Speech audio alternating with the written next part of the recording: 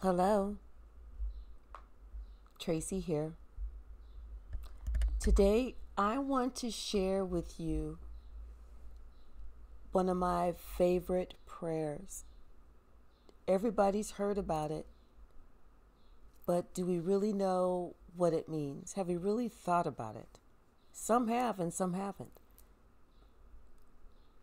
Everybody's probably read the little book about it, but do they really practice it? So the prayer of Jabez is, "Oh, that you would bless me indeed and enlarge my territory, that your hand would be with me, and that you would keep me from evil, so that I may not cause pain." So God granted him his request. And that's the prayer. But let's break it down. Jabez said,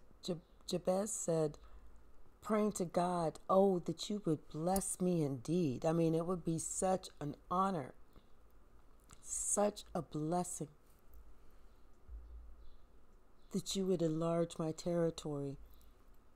And that is to go out and spread the word of God, to make him a foot soldier for the Lord. That your hand would be with me, meaning that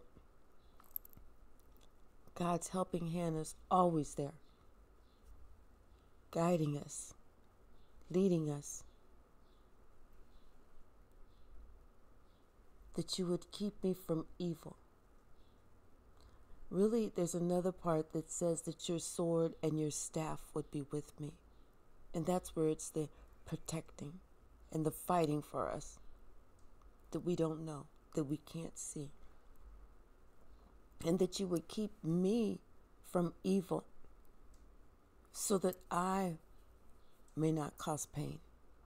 Meaning, I don't want to be around the evil, to give it an opportunity to infect my spirit, to infect my soul.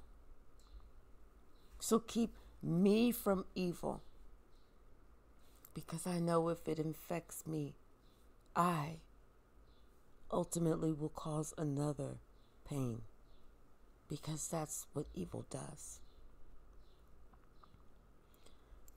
That is my favorite prayer. That is what I pray.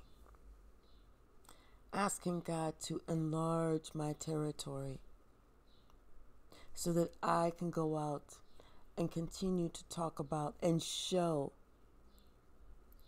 how wonderful he is. I just wanted to share, in case you wanted to have a favorite prayer too.